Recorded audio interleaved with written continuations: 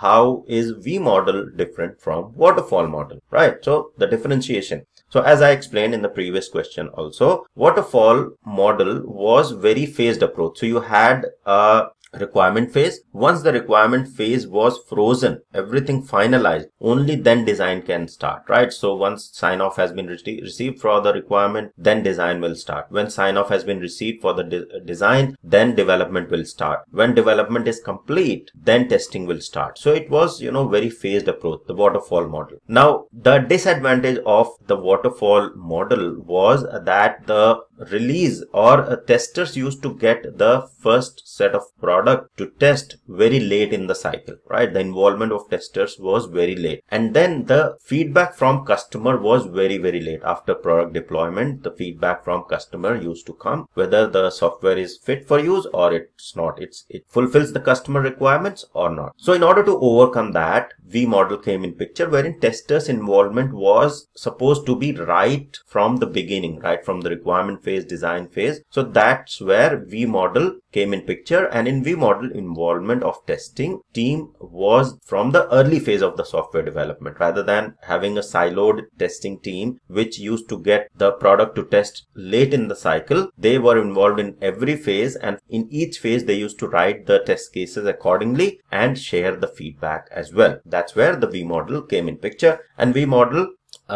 solves many of the limitations that were there in the waterfall model. So that's how V model is different from waterfall development approach.